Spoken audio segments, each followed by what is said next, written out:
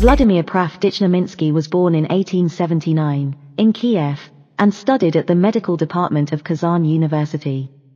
In 1902, he switched to physics and mathematics, graduating with a chemistry diploma in 1907. He then proceeded to study physical chemistry in the laboratories of the Kiev Polytechnics Institute.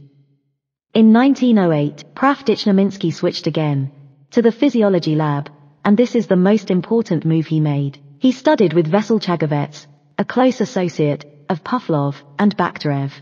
Chagovets secured funding to buy an Eindhoven string galvanometer, and it was with this revolutionary machine Pravdich-Neminsky began to experiment.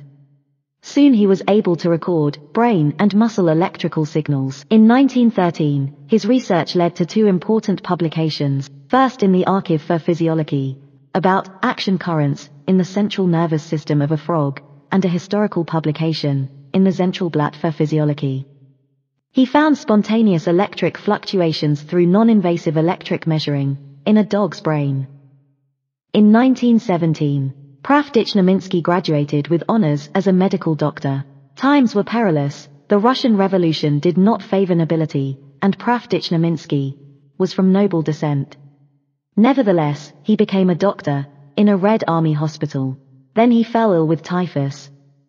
After his recovery, he was appointed chair of physiology at the Kiev Polytechnics Institute. However, he was considered to be a suspicious anti-Soviet element and under constant surveillance. This culminated in him being accused with the terrible crime of being counter-revolutionary. In 1924, Pravdich-Neminsky miraculously survived the accusation and was appointed a research position in the Physics-Mathematics division, even winning the Mechnikov Award in 1926. His luck ran out 1929, when he was arrested for being part of a conspiracy. After months of interrogation, he was sent to 3 years of exile in Arkhangelsk. The cold, northern climate almost killed him. He slowly made his way back to Kiev. These were even more dangerous times. Stalin was purging the country, and old bourgeois professors, like Pravdich-Neminsky, were targeted especially.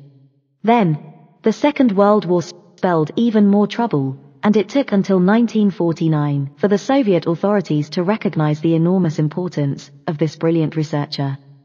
He was given a laboratory to study electrocerebrography and general physiology at the Academy of Sciences of the USSR. He enjoyed this relative success until his death in 1952.